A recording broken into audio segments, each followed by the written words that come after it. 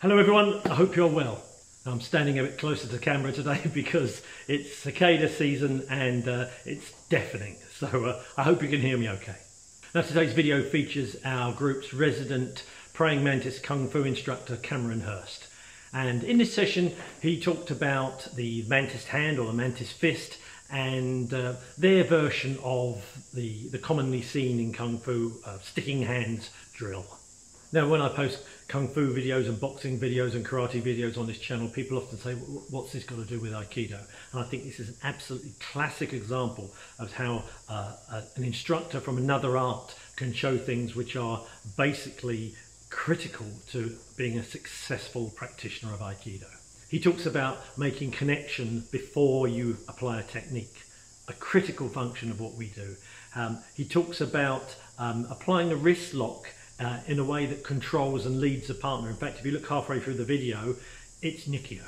And he does a wonderful kind of double Nikyo forward and backwards partner drill, which I think is a great wrist warm-up exercise, but it's a really good way for people to get used to moving and absorbing a technique as well as applying it.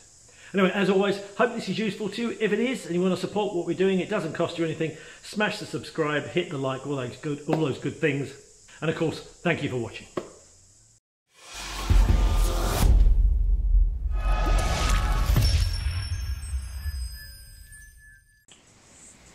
For the mantis fist, mantis hand, we're going to use the wrist. So the action at the wrist, pulling the hand down, okay, and then these three fingers pressing in against the bottom part of the palm, and the thumb pressing against the index finger, okay. And if I can use a person, so what we're really doing, if we're in a bridge or a punch is coming, we're using this part of the hand to attach here. Part of the reason we're not using the thumb is because we're susceptible to some sort of a joint lock. Whereas if I'm like this and he tries to lock my hand, I can slip off a lot easier. Whereas if my thumb's in, I can get locked in here. So that's one of the main reasons why we just use the fingers and not the thumb, so we're more able to then have a counter-attack or a release. Gives us more options.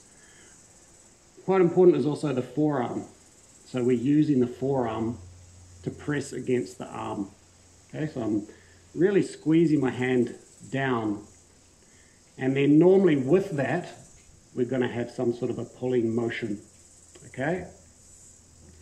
So the technique we're going to actually look at today is called Diao Jin, and this is one of our 12 keywords. We have 12 keywords in Mantis, which are the kind of 12 core techniques or ideas.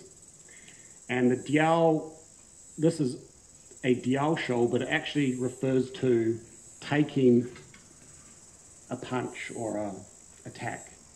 Then Jin means to enter. So we're basically after we're entering with a fist or a palm. Okay? So what I'll get you to do, first of all, is just get into pairs.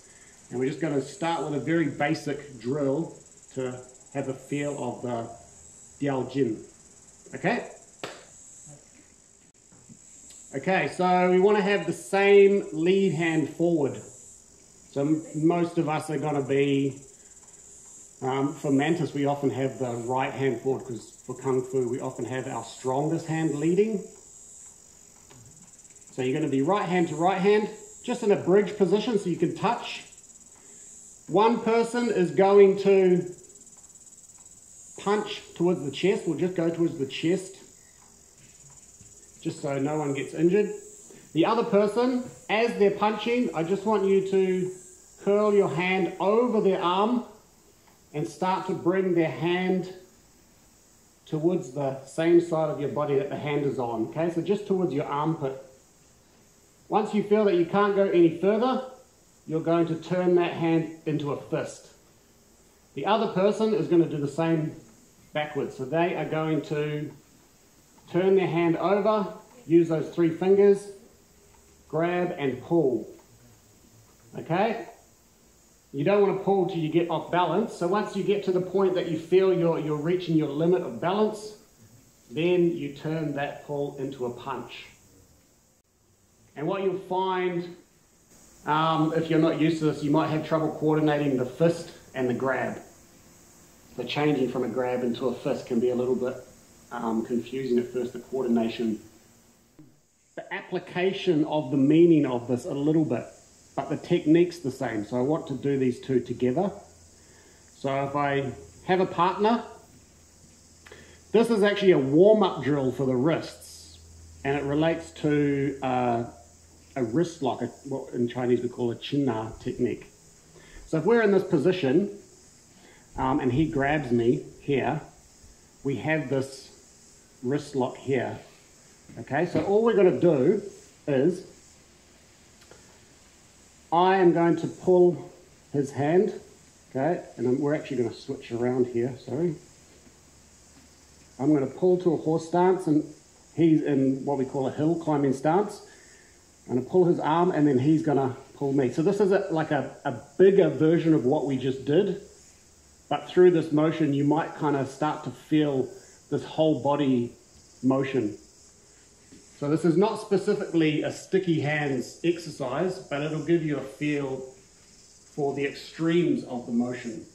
Okay, so all we're doing, I'm pulling here, and he's going to resist a bit. So this is like a strength exercise as well. Then he pulls, and I resist. So we're going quite slow.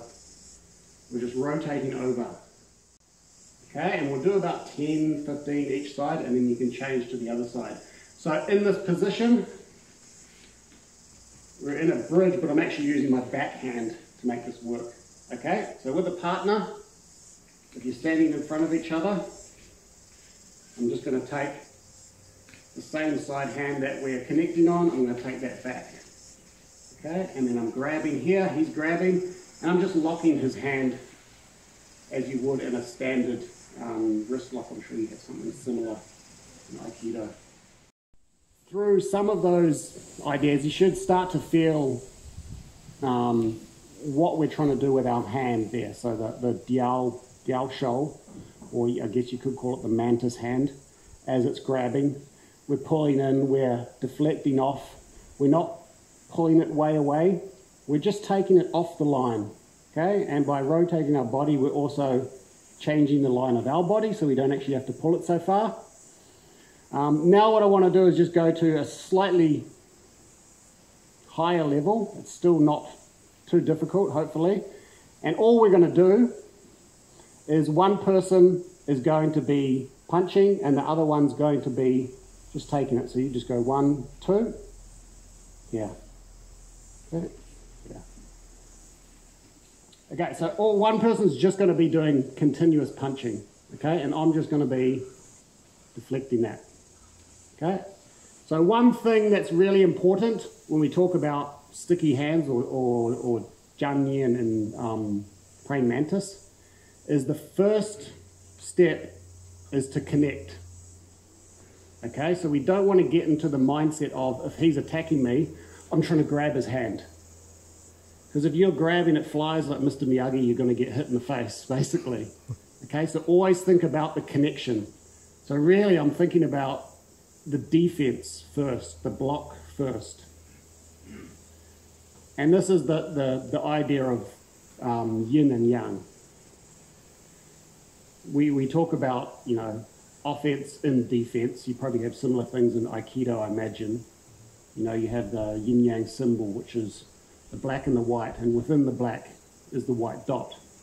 So, you know, hardness at its extreme becomes softness. So you turn your defense into attack. But you can't miss that step.